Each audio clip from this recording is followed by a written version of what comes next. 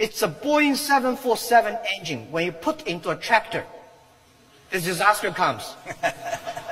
So you have to hire the right people. So the people I choose, they have to be optimistic. Because as entrepreneur, if you're not optimistic, you are in trouble. You should have a good IQ at least. Right? If you're not a good IQ is important. And the next thing is that they're ready to learn. I hate to hire people who came as expert, because there's no expert of future. There's always expert of yesterday.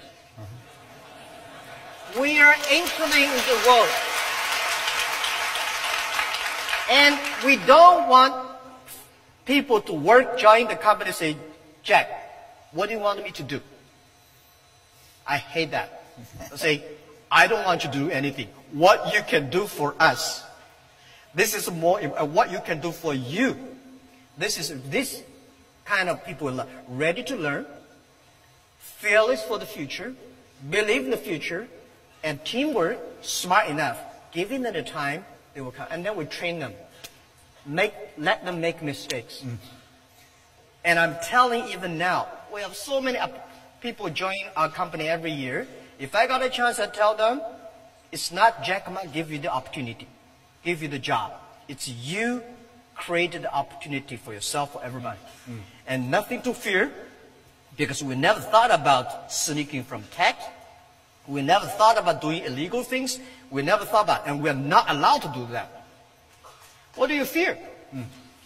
I think young people are the hope. So for me, if I want to keep my hope, I spend time on the young people.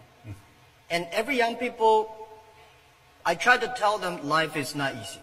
I try to tell them that you come here not to work, but to enjoy yourself. You have to enjoy the work you're doing. You have to believe the things you're doing. You have to like the people you're working together. But the other thing is, ask everybody, whether young people, old people, ask us 3 questions. I keep on asking myself these 3 questions in the past 5 years. What do you have?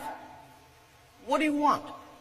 And what do you will give up? A lot of people don't ask, what do you want to give up? Oh, what do you have? Yes, I have nothing. And what do you want? You have a lot of things. And what will you give up? Always think about these questions. And then you will be fearless, you will be optimistic, you will know what you want.